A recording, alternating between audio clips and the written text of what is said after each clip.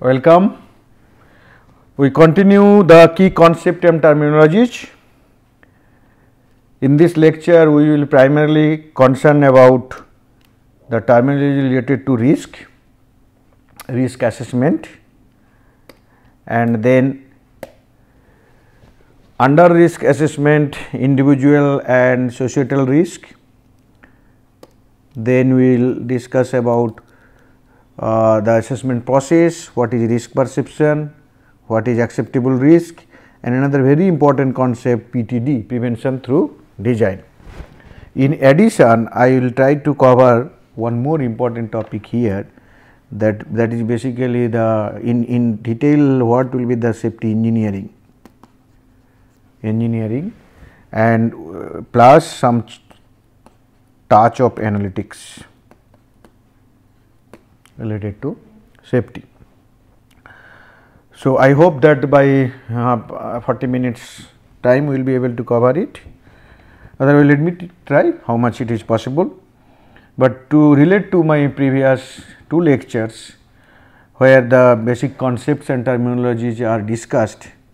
So, you have seen that we started with some key definitions, then what I have given you hazard triangle, and then the causal factors,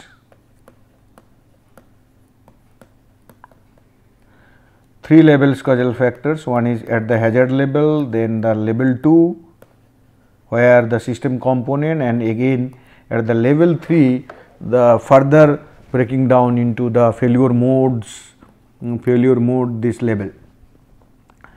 And I also talked about safety domain ontology. In safety domain ontology, with reference to construction at not construction, working at height, and there we relate this accident triangle, I say that hazard triangle, we will use the word hazard triangle, not accident triangle, hazard triangle. And then under this I talked about also the risk control system RCS, and hazard actuation, hazard perceptions, all those things you know. Actually, you are now in a position to understand the key terminologies, what safety engineers looking to do, and how the hazard element to the accident path, and what are the different measures that can be taken. You do not know the specificity of those measures, but you know the in abstract level what are those things you know. And in addition, I told that with reference to RCS, I told that leading and lagging indicators, very important topic. So, now we will see little more concepts that under individual and societal risk, and also there are different kind of other issues, and then what is prevention through design, and what is in totality industrial safety engineering, that is the topic. So, let us see what is individual risk. Okay. What is individual risk IR? We will go by the definition of ICAM.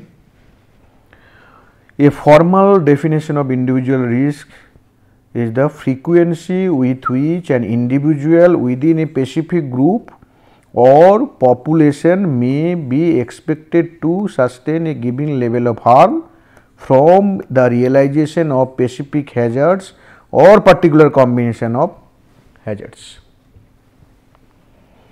Okay. So, do you know what is risk? Yes, by definition you know that risk is the quantification of hazard potential. So, what is the harm that the hazard contains, and if the target is exposed to that harm, that is what is the risk level for that target. By individual risk, we talk about target specific risk. For sake of simplicity, we will say that suppose people or human is the target. In that case, a person working for a particular job, what is the amount of risk he is exposed to? That is what is individual risk. An individual within a specific group or population may be expected to certain level of harm. So, R risk equal to probability time consequence. Probability means, suppose let person working at height,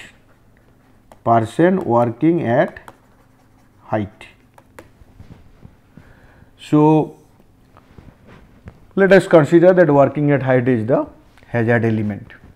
What way he will meet an accident? Fall from height. Fall from height is the accident.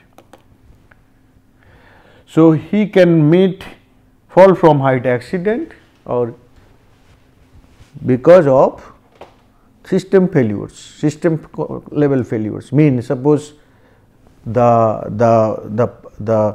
platform which is carrying that person, it may be deteriorated, or he might have not used the safety belt, other things which are required to be used at that place particularly. So, all those initiative mechanism will lead to fall from height. So, then if the fall take place, then what will happen? The person may injured depending on the preventive measures. The injury may be at that level, he may succumb to death also, fatality. So, probability of fall from height times, if we consider that we are interested in fatality risk, times the probability of fatality consequence or simple consequence value, this will give you the risk value. A welding person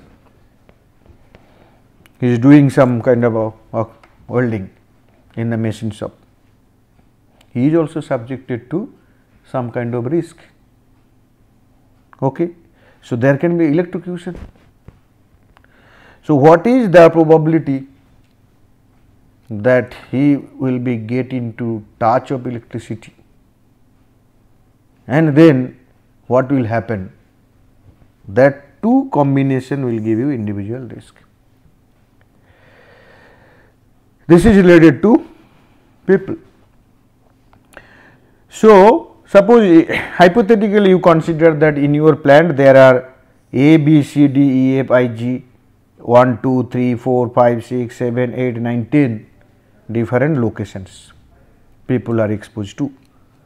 People are exposed to different locations.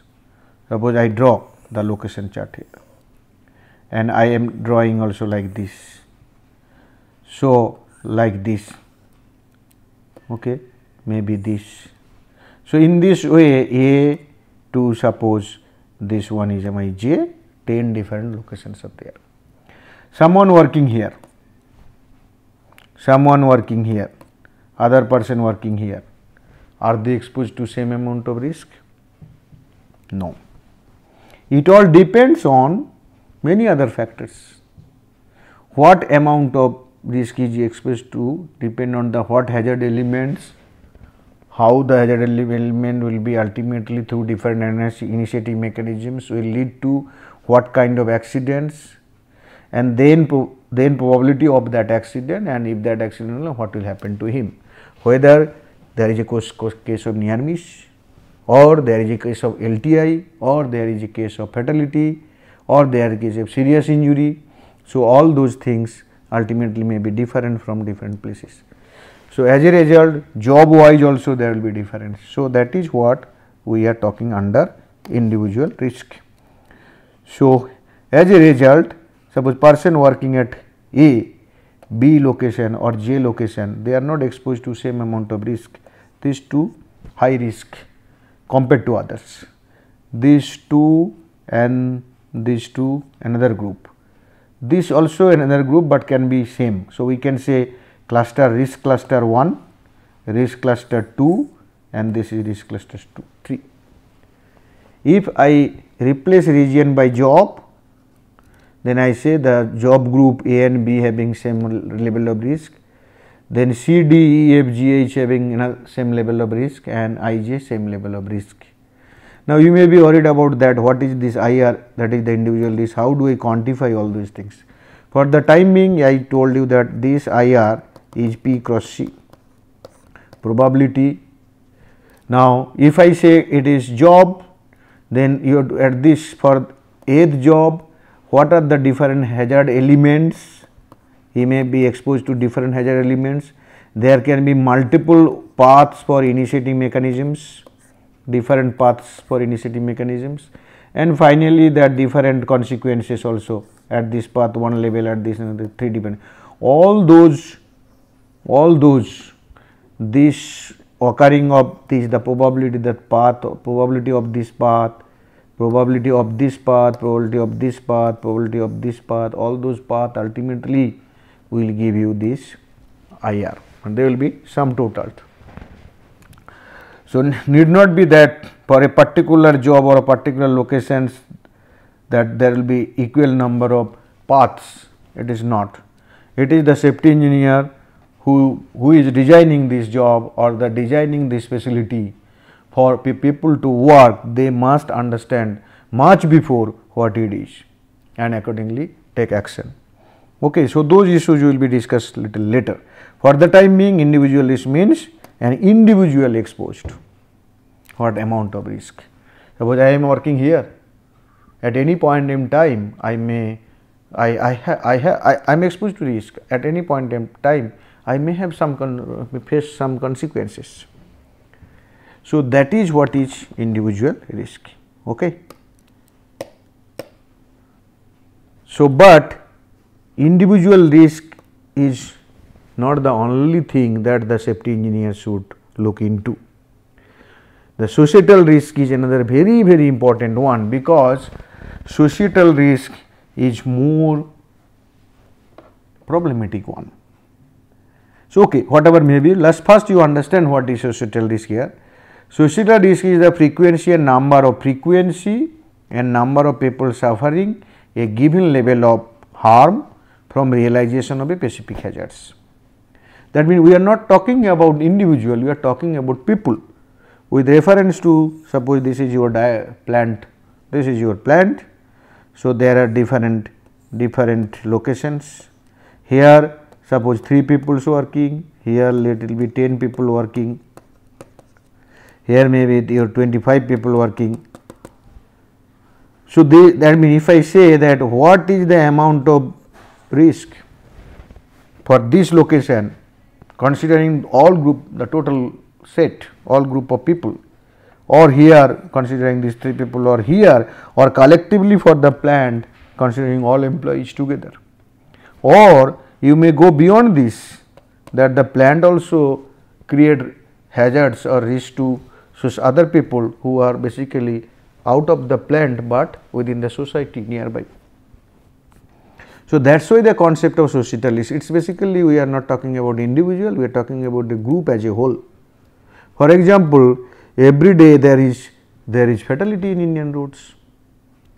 Now, when one people die in such conditions, and when there is a suppose train accident, many people dies. So, this even though the number of people died in train and rail is less than number of people die on roads, but the rail accident creates more awareness, more concern to people. So, that means there are situations where many people will face the problem. So, if you are the plant in charge, you must know what are the hazards that are specific to individual risk and what are the hazards that basically once occurs will create the the societal, the group of people will be affected. You must have this knowledge, that is why this is important. It is not that important because group of people will be affected or individual will be affected, some kind of quantification risk, because you must know the hazards which cause individual risk and which cause societal risk. There will be hazard which cause societal risk that may cause individual risk, it is quite likely. So, as a result, when society at large is more important than individual, of course. So, we basically create a curve called FN curve. What is FN curve, that we will discuss later, but for the time being, that this is a measure of societal risk, not like the individual part what you have seen earlier.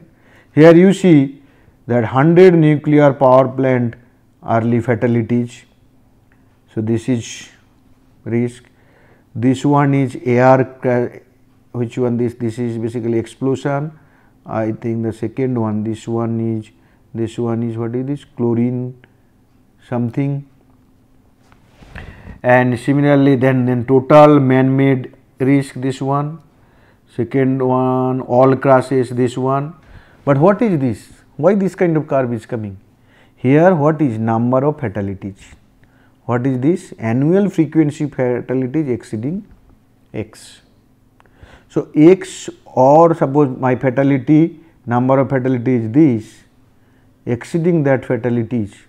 So, you see that this fatality here for this one it is much less, but if I consider this, you go up, you will find out this is what is your dam failures, I think. So, that means the corresponding probability is available. So, FN curve basically talks about that x or more failures, what is the probability.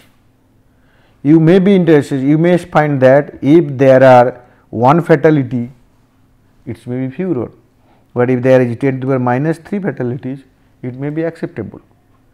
So, then you understand what is the probability in my plant that my fatality number of fatalities x equal to 10 to the power minus 3, which may be acceptable by the community. Okay.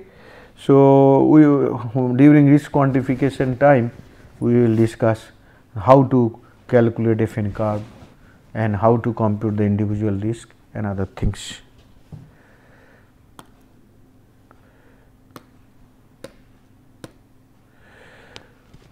So, after risk assessment and understanding the individual and the societal risk, after understanding the hazards, after understanding that how the ultimately when hazard occurs, the paths leading to accidents, you have to do one another important issue is called risk assessment. What is the value, either individual risk or societal risk? What is the value? So, that value will be further compared or evaluated either with certain acceptable standard or with benchmark risk or with other similar situation, what kind of risk is there, and so that you can take actions. For what action? Risk mitigation actions, risk prevention actions. Okay. So, that process is known as risk assessment process. Now, please understand what is this process. In this process, you see one is hazard identification, then this is basically risk quantification. You must know the probability or frequency and the impact, that is basically likelihood here, probability means likelihood impact, then evaluate the risk. So, R equal to, if this side give P, this gives C, R equal to P cross C, and there will be absolute risk, major risk contributor, comparison with other risk. As I told you, this one will be compared and you will get like this. So, there are this particular process, one side is qualitative, another side is quantitative. If you go by qualitative risk assessment, you will get qualitative ranking. When you go for quantitative, you will get quantified benefits. Okay. So, that means what is the process of risk assessment? You have to first identify hazard, then that hazard how it contribute to accident, then there will be model of causes which gives you the probability, there will be model of effects which gives you the impact or consequences, and then these two multiplied gives you the risk, and finally this risk will be used for different purposes. Later on I will show you that risk prioritization, the how Pareto chart will be used for risk prioritization. Okay. But anyhow, risk assessment is important step, but at the same time please understand it is both qualitative as well as quantitative in nature. Suppose for industry people may be interested in qualitative ranking, but the fresh engineers, the student, they may be more interested in quantitative assessment. Okay. So, we will see later on, but for the time being you understand there is a process called risk assessment. Its primary purpose is identification of hazards and how it leads to the different kind of accidents, and then there will be some model of causes and there will be some model to find out the effects. The cause and effect will be multiplied and then you will get risk. Once you have the risk for different hazards, there will be prioritization and there will be comparison, that is what is known as risk evaluation, and you can do it qualitatively as well as quantitatively. Quantitative one is better, but it is as it is costly or time consuming. So, for all large plant or all industrial perspective, initially qualitative risk is done, and then for safety critical events or safety critical subsystems that you can go for quantitative risk assessment, not for all. When you develop risk, okay, so I can say when you basically either qualitatively or quantitatively you know the risk, then what happen, you rank it. So here some points are given, some activity and agents are given: motor vehicle, smoking, alcohol to nuclear power, and you are a risk analyst. So what you are seeing, that motor vehicle primarily accident on roads, and nuclear power, which is important one, another one. So these two, what is the place? This one I have adopted from this Slovic et al. So that means motor vehicle risk is 1, rank is 1, highest level, nuclear power 20th. Suppose you are not a risk analyst, non-risk analyst, what you will see? You will tell nuclear power is more risky compared to many others. So the ranking you see, it is the 20th to 1, first rank. What is this? This is perception. Okay. So you cannot ignore this important, this is a psychological issue, you cannot ignore this. So that is why when you identify the hazards leading to societal risk, there what will happen? This gamma parameter plays a significant role, because what happened in nuclear power accident, not only a national phenomenon, it is an international issue. Similarly, you are a very good, your industry is extremely popular industry, lot of people like your industry because it is a brand. One accident may lead to loss of reputation. So that gamma factor, the perception factor, is extremely important. On road, to the best of my knowledge, every year in India there will be 1,30,000 fatalities. That is what is happening on road of India. Okay, if you consider 130 crores people, that is a different ball game altogether, maybe per million maybe 1 fatalities. But please understand understand the amount of fatality is so high. We tolerate this, okay, but we will not tolerate maybe a bridge failure killing 10 people. So, this concept is so important. This is important for decision making. Okay. Another important concept, LRP. Okay. What is LRP? LRP is as low as reasonably possible or practicable. This is basically a guideline to understand the acceptable risk. There are 3 regions, region 1, region 2 and region 3. This is intolerable region. When you identify risk, quantify, not identify, quantify risk for your job, for your location or for your plant as a whole, whether the risk value falling here or falling here. So, this one is intolerable region. Risk cannot be justified except in extraordinary circumstances. This is the tolerable region. This is the top one, this is the bottom one. Tolerable only if further risk reduction is impracticable, and it is tolerable if cost of reduction exceeds improvement gain, cost benefit. And this one is the broadly acceptable regions, which is necessary to maintain this one.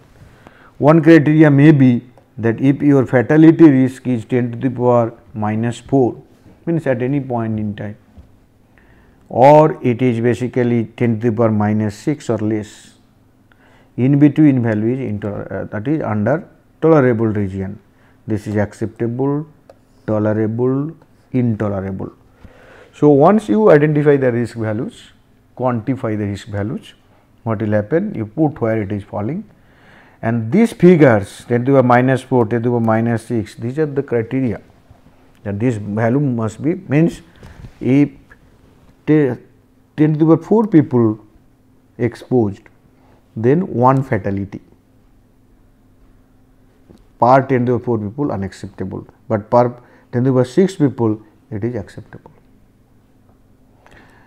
It is one such criteria, I think so far I know it is the Dutch criteria, but please keep in mind you can create your organization specific criteria.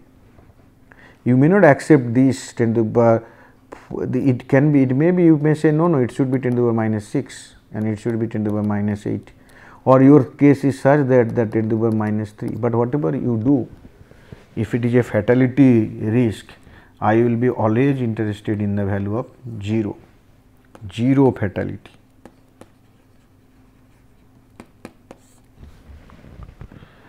So, that you identify all hazards, find out their risk values, then totally you create the LRP matrix for this. How many jobs falling under this category? How many locations falling under this category? Very, very important. How many jobs? Is it so that 99% of your, that all jobs are falling under this, or it is 99.9993%? Is it what kind of process it is? It is a 6 sigma process from safety point of view, or it is a 3 sigma process, or it is 12 sigma process. So, do you have any idea? You have to find out all those things.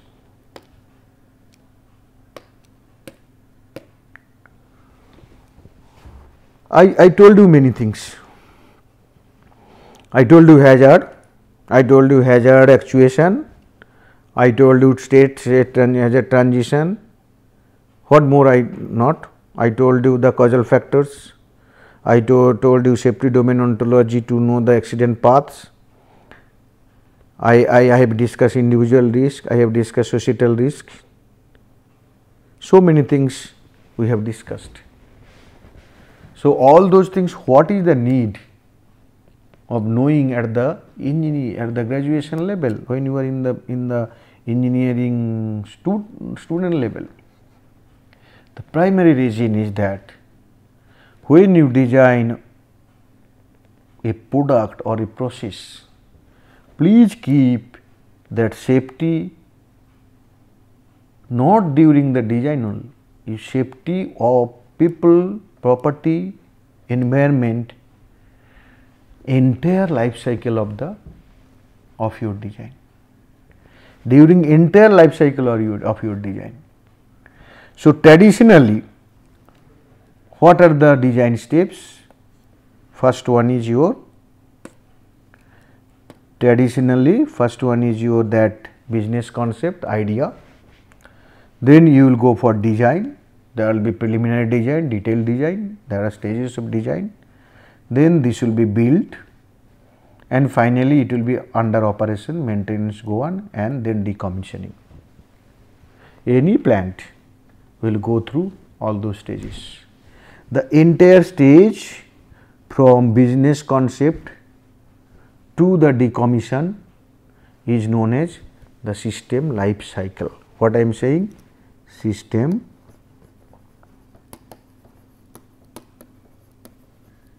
life cycle. System SLC, system life cycle. So, you must understand as a designer, safety engineer, what are the hazards that may occur during operation and maintenance, during decommissioning, during build, erection. All those things must understand, and during design all those hazards will be properly addressed. This concept is known as prevention through design. The prevention through design concept, whatever you do in the before design, during design, that ultimately not only helps you that ease of implementation, but also your cost of intervention. This is basically ease of implementation, this is the cost of intervention, cost, that is ease of intervention. So, your safety for the people at work, for the property, for the environment as a whole will be much better if you think all those things much before put into operation. So, whatever you do within this design, these are prevention through design, otherwise redesign or retrofit, and moving safety prevention to the upstream of life cycle, that is the work of safety engineer. This subject is important because of this, not because that during operation some accident has taken place and you want to analyze it and then say okay, this has happened, it will not happen. That is the last resort. Why you have not understood it during design? You have to understand it. If you cannot understand, then you cannot design for it, and unfortunately we do not have any such training in the undergraduate level. How many colleges included that safety engineering as a important subject of their basic engineering structure? I am sorry, I do not know. So, this is very important. So, prevention through design. During design you understand all hazards, you understand what are the initiating mechanism that may take place, you understand who are going to be affected and what is the amount of effect. That means you must know what are the different accidents that take place, you must know that what are the risk barrier, risk prevention measures, risk control system will be in place, so that ultimately accident will be prevented. Mitigation is also required. Prevention may not be successful all the time because there is a probability concept, okay, but we want zero accident. Our concept also should be zero accident. Now, in under industry 4.0, Industry 4.0. Zero accident. This is very, very important. So, what are you doing? Are you thinking that okay, one day accident will take place? देखा जाएगा. So, you should not wait for accident to happen. You must do prevention through design. This particular subject will help you in understanding the hazards, hazard actuation, different techniques for hazard identification, risk quantification, blueprint for prevention, and all those things together with qualitative and quantitative methodologies, techniques. Okay. So, this is what is the concept. I will end this lecture now, the concept part. Just I want to tell you what are the take homes for you. One is from concept point of view. You understand the basic terms. What are the basic terms? One is hazard, second one is accident or mishap, third one is risk. Minimum basic terms: hazard, accident and risk. You have understood hazard triangle with hazard element, initiating mechanisms and target and threat. You now know that the hazard triangle will give you accident paths through safety domain ontology.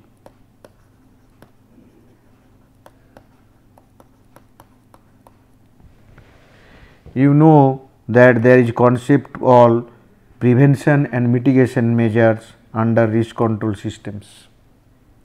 There are many risk control systems starting from maybe maintenance, inspection and maintenance, plant design, competency of work, all those things. You know that there are causes of accidents, because accidents is not a one factor phenomena, it is multiple factors are together. Under risk control system, we also discuss leading and lagging indicators. You must identify what is leading and lagging indicators. Okay. We also discuss under risk assessment that what is the risk assessment process. Obviously, in the conceptual level, not quantitative way, risk assessment process. Then I talk under risk assessment, individual risk, then societal risk and risk perception. We are also interested to know that whether all those things we will be doing when it is needed. No, you must know what is the life cycle of a system, and all those things, that hazards, how it will happen, ultimately all those things you must understand in the prevention through design stage, which is basically under design. During build, during erection, during installation, then or during operation and maintenance, during decommissioning, or other way I can say disposal, every activities must be thought of in the design stage, and the total risk in the risk life cycle of a system must be understood, and prevention or mitigation must be put into perspective through safety protection measures, different safety protection measures. The early you do, the better is the result. The reason, it will be easy for implementation, cost will be less. So, safety engineering under prevention through design is understand everything at the design stage, incorporate all possible protective measures at the design stage, so that people at large, when they are at the workplace, they will not meet into any accident. Thank you very much.